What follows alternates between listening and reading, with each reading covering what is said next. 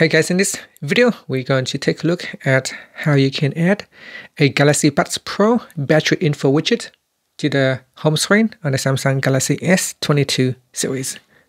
First, tap on the home button to go back to the home screen. And on the home screen, touch and hold. Then tap on widgets at the bottom. Next, swipe up to go down and tap on Galaxy Buds Pro. In here, drag the battery info widget to the home screen, so touch and hold and then drag it to the home screen and let go. Next, you can change the background color. You can also change the transparency of the widget and then tap on saved. Now tap on the home screen to save the changes.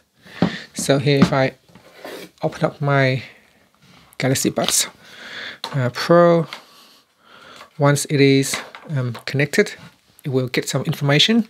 So I can tap on connect.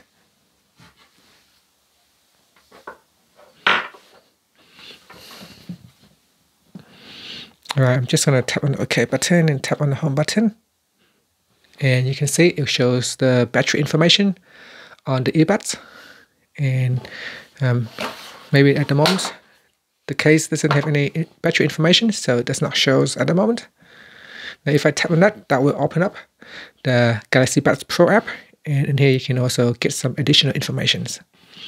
And that's it. Thank you for watching this video. Please subscribe to my channel for more videos.